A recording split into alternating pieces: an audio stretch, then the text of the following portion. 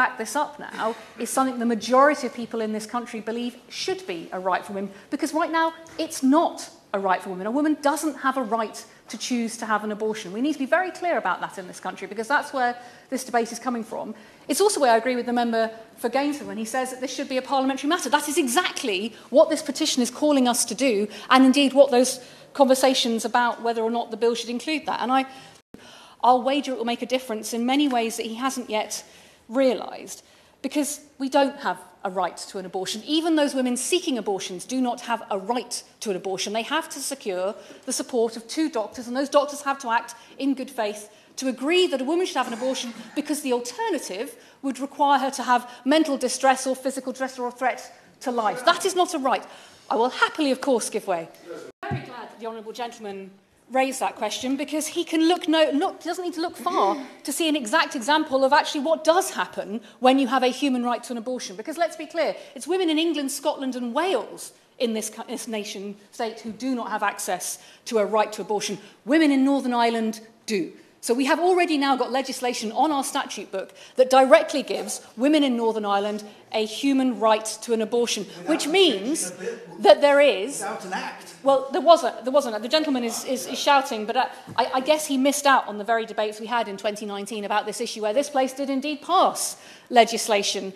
And that's a very interesting mechanism for this bill, and why this bill could be the right vehicle for this, and why a human rights perspective is important. Because those of us who believe the time has come to say abortion is healthcare and to remove the criminal element recognise that removing the criminal element requires you to replace it with an alternative foundation for those rights. And it is... The honourable gentleman suggests that difficult cases are the unique preserve of abortion provision. No, I'm not. There are difficult cases when it comes to freedom of speech and people's motivation. What I do recognise is that right now there are women on trial for having a miscarriage or potentially being accused of seeking an abortion, perhaps when they were further along in their pregnancy than they realised. And it is not right to see these as criminal matters when we're talking about a healthcare provision. So in which case, what we need to do is set out making that choice. Countless nations around the world already do it. Indeed, in the current criminal basis for our abortion access, we are behind other countries like Russia, Australia, South Africa, Vietnam, Germany and Argentina.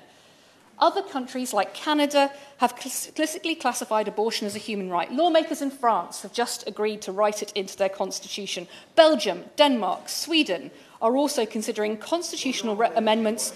I'll just finish my sentence, if I may. I'm desperate to hear what the member from Gainsborough has to say, but I want to be very clear that this is a debate that is happening around the world. Now, Roe versus Wade was the spark that reaffirmed that that fire needed to burn, because many of us have known that even though we have access to abortion in this country, that access is not secure. It can be challenged. Indeed, I have spent 12 years in this place listening to people chipping away at that access and using the fact that it is not a legal right to do so.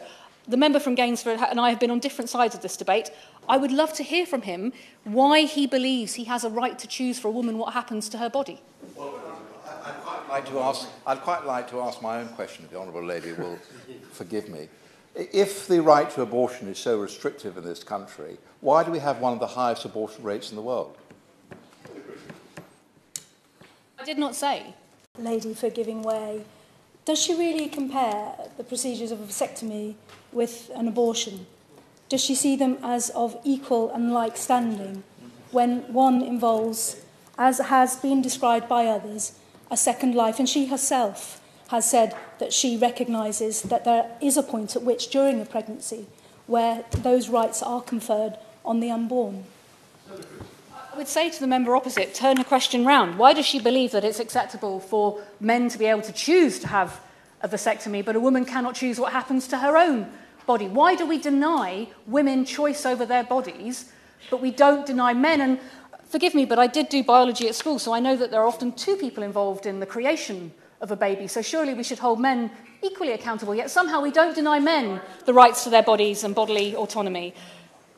I want to come to a finish, Sir Graham, because I know there are other people who have different views to me who wish to make her choice to have an abortion, because that would be the corollary of what he's saying.